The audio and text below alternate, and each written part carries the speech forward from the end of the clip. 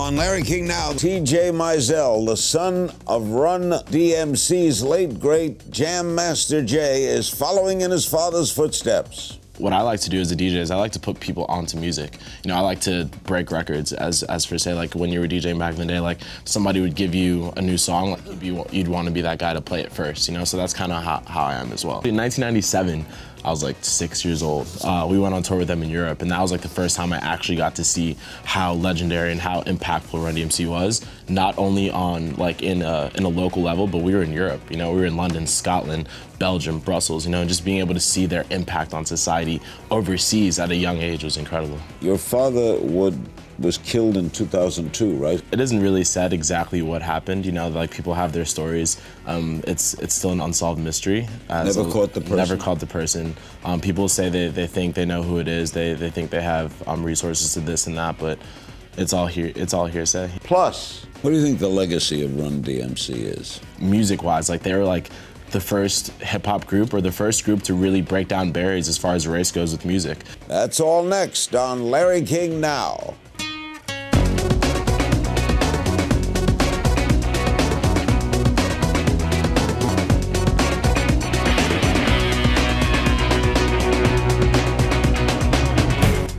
Welcome to Larry King Now. Special guest is TJ Mizell, son of the late great Jam Master Jay, who of course was 1/3 of the legendary hip-hop collective Run-DMC. TJ is following in his father's footsteps, emerging as one of the most sought-after DJs in the industry, working alongside acts like A$AP Ferg and Jack U. He's also featured on WeTV's hit reality show Growing Up Hip Hop, and will accept the Lifetime Achievement Award on behalf of his father at this year's Grammys.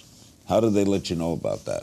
They emailed us, actually. They emailed my mom, and they're like, hey, we want to let you know that Run-DMC will be receiving the Lifetime Achievement Award, and she was extremely ecstatic, you know, but she's been and everything that has to do with my father and his business and his brand, she's been leaving up to my brother and I to take over the reins of that. So my brother and I are going to go in honor of him and support. That's nice. Were you an infant when they were big? Oh yeah, I was born in '91, you know, so Run-DMC was crazy famous from the early '80s all the way through the '90s as well, but I didn't really get to see how impactful they were until I became older as I am now. Yeah. So you were raised musically? Raised musically, yeah. Your father was killed in 2002, right? Yep. How old were you? I was 11 years old. So you got to remember it. Yeah, I remember it. It was crazy. What were the circumstances? Where was he killed? He was in his studio, actually. He was in his studio. I guess they were Where? In Queens.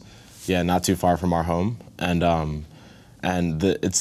It isn't really said exactly what happened. You know, like people have their stories. It's still an unsolved mystery. Never caught the person? Never caught the person. People say they think they know who it is. They think they have resources to this and that, but it's all hearsay. You know, so Any we just motive that could have? No motive as far as we know, you know. But you know how the hip hop game goes. It's just a bunch of jealousy and people just not moving the right way. Do you have brothers and sisters? Yep. I got my little brother in here with me right now. Yeah, he's right over there. Got an older brother and I have a sister as well. Are they in music? My older brother's in music. Yeah, he's a DJ, and my younger brother's on the business side. Now, is there still a Run-DMC? Yeah, for sure. We've been two of them. Yeah, there's two of them, and are they gonna perform? We've been performing like for the past 4 years now. The first show they did was in Made in America about 4 years ago. What do you do with them? Yeah, so they do their set. Jockey, so what do you Exactly. So they'll do their set and they do a tribute for my father. And they'll bring my brother and I out, my older brother, and we'll come out and do routines based off of like the crowd, and we'll do like juggling and scratching and do a tribute for our father on stage. You ever tour with them?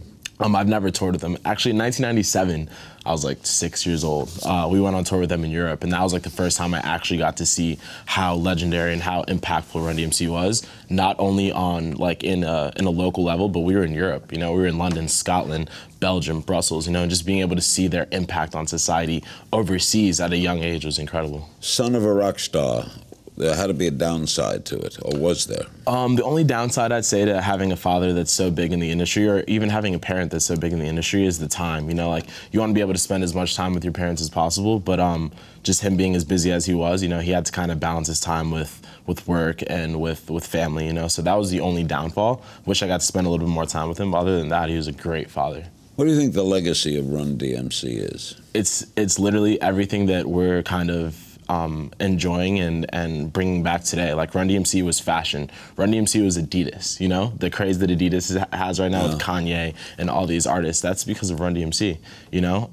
Music-wise, like they were like the first hip-hop group or the first group to really break down barriers as far as race goes with music. Like black people were listening to hip-hop, white people were listening to rock and roll.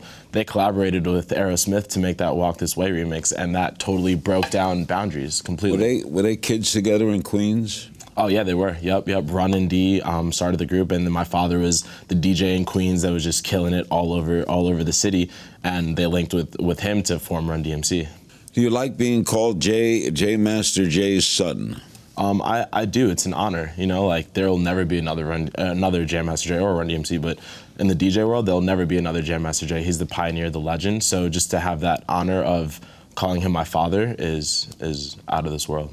Does the police still work on the case? They don't. It's up to us to kind of open that up again and kind of go about that, but we've kind of just left it up to God as of right now, you know, like until we want to further out the case, but we just don't want to bring around any like negative energy or anything like that. Of course, there's television shows about stories that are dead, and some of them are real, you know, they investigate real. Yeah, I wish they would have done a little bit What's it, what a cold case, right? Yeah, cold case, exactly. Wish they would have done a better job at trying to figure out exactly what happened, but you know how it is with the hip-hop industry, they kind of brush it to the side. So you have no hope of any breaks in the, you're not hopeful? The thing is, I've honestly left it up to God at this point. You know, like whatever He thinks is the right way justice should be served, then that's kind of how I see it. You're a DJ. DJs make a lot of money. They play at hotels in Vegas. Do you do any of those gigs? I'm aspiring to. We've been keeping it. I'm on tour with A$AP Ferg. He's an artist right now, so we've been super busy with that. And then I've been doing gigs on my own. But yeah, we're gonna come after those Vegas gigs for sure. DJs right now, the DJ is the rock star. You know, like he makes the DJs make the world go round. Like whether it's Vegas, Miami, LA, New York, all over the world, Europe. You know, festivals. It's like the DJs are the rock stars. When I started in radio, I was a DJ. It was $50 a week, but I was on for 3 hours. Yeah, I spoke. I played Sinatra. Hey. Wow, that's when awesome. We come back, he's worked alongside acts like A$AP Ferg and Jack U. What's next for TJ's emerging DJ career? We'll be right back. We're back with TJ Mizell. At the Grammys, he will accept an honorary Lifetime Achievement Award on behalf of his father and the whole group, Run-DMC. What makes a good DJ? I feel like what makes a good DJ, honestly, in today's time is being able to read a crowd. You know, like there's a bunch of DJs that'll play what they want to play and they're not focusing on their audience, therefore their audience is bored, you know? So I feel like a good DJ could read the crowd, a great selection of music. How quick does it take to judge them? First of all, how much selection do you have to have? You gotta have a selection. Know what you're gonna play. You gotta have a selection, you know? Especially if you don't know what you're getting into before you get there. Usually, like, I'll do research on where I'm gonna play and I'll see what the demographic is, and I'll be like, okay, I know I gotta play this. I'll try this song. If they go crazy to this song, I know I can play these other 5 songs because they're gonna like it.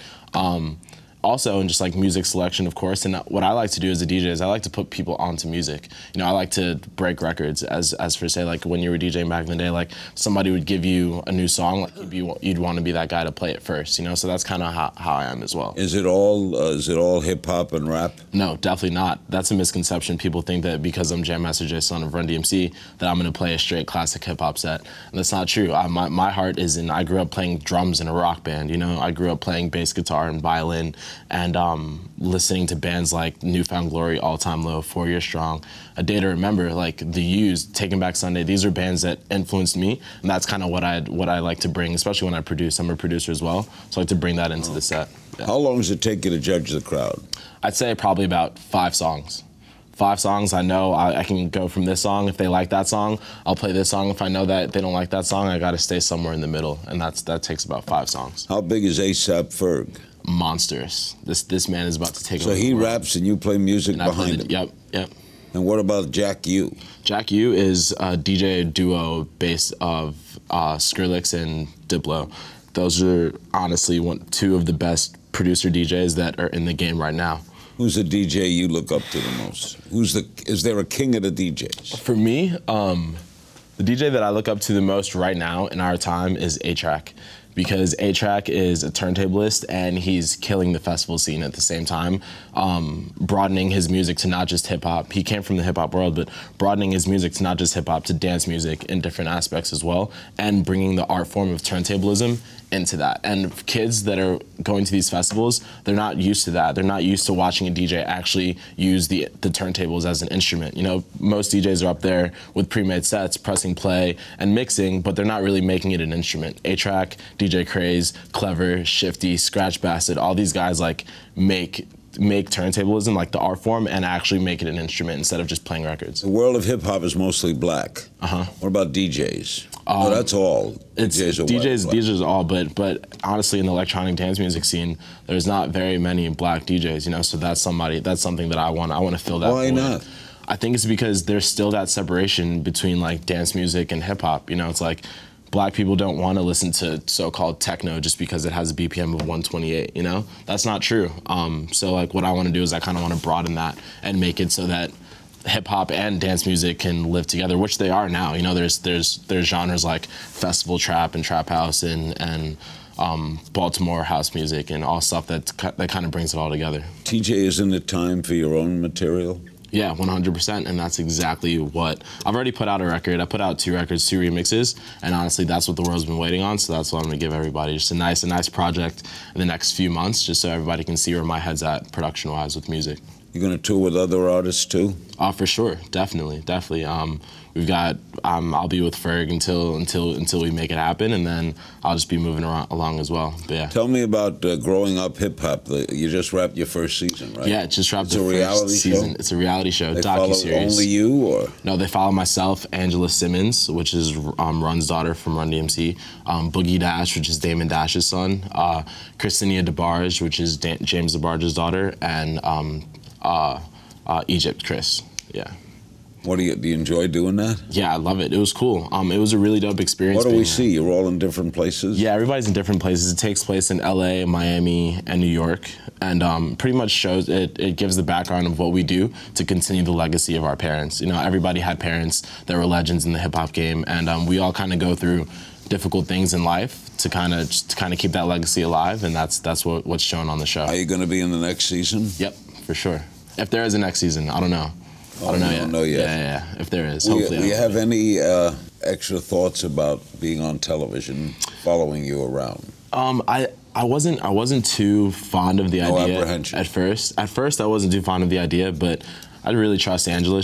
I've been friends with her since we were kids. Our fathers were partners in the music game. They were best friends, you know. So as kids, I've had a trust in her. So when she called me and was like, "Yo, I want you to do this reality TV show with me. I think it's a really good platform." I sought it out and I was like, "I think this is gonna be a great idea." Where do you live? I live in Manhattan, 20th and 1st, actually, right over there in live East in Village. Queens, huh? No, I lived in Queens for a while. We moved to Virginia. I spent about 10 years in Virginia after my father passed. Went to school out there, college, and then moved back to New York. Got to be excited for Sunday. Oh, I'm so excited. That's Monday. For Monday, exactly. Sunday's the pre-party. I'm on Sunday. Oh, okay, cool. I'll see you there. Man, see you there. Great seeing you, man. Great to see you as well. TJ Mizell. Big thanks to TJ. Be sure to see him on WeTV's Growing Up Hip Hop and the Grammy Awards. Yep. And as always, you can find me on Twitter at Kings Things, and I'll see you next time.